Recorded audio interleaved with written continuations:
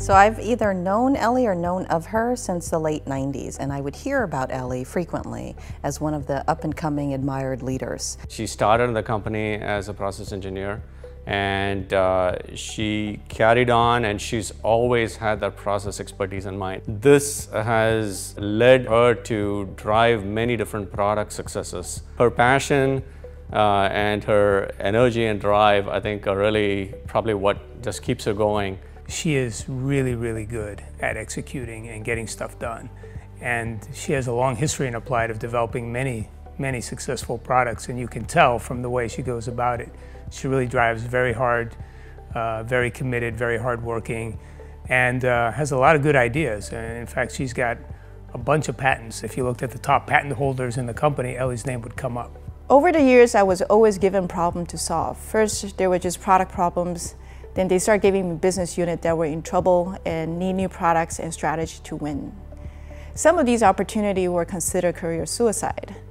But each time I was able to build a great team to tackle the technical problems and to build product solutions to help our customers and grow the business. If I look back at her career, it has, I think, really trailblazed for many of us in the industry. Being in the industry for over 2 decades is a huge accomplishment, and she's been able to endure that despite all of the changes in the industry, all the changes in the technology, all the changes in this company and in the organization, and the changes in her role.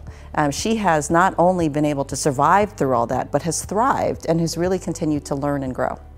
What is great about this industry that it is a team sport. We all depend on each other to win, and when we look at a problem, I'm just like another engineer in the team trying to solve the problem.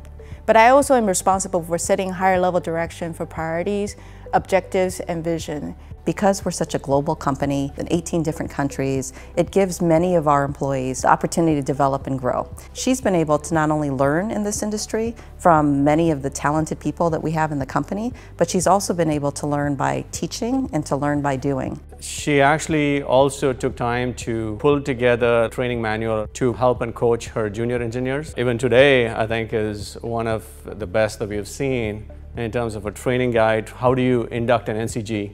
Or a new college graduate into the company? What kind of training methods? Where do you need to go? What do you need to do? In the last couple of years, I have opened myself up to women engineers in the company so that they can come pick my brain about life experiences and career advice. I think I have seen enough and experienced enough to be able to help them. In the semiconductor industry, the technical challenges come like a clockwork every 2 years. So we're always on our toes, working on the next problems and next solution. Now, looking back, I enjoy each of the challenge to put the puzzles together. You work very hard, and sometimes you win, and sometimes you lose. And after you've done it for a while, you learn what to do and what not to do. It has been very fun for me, and I love what I do.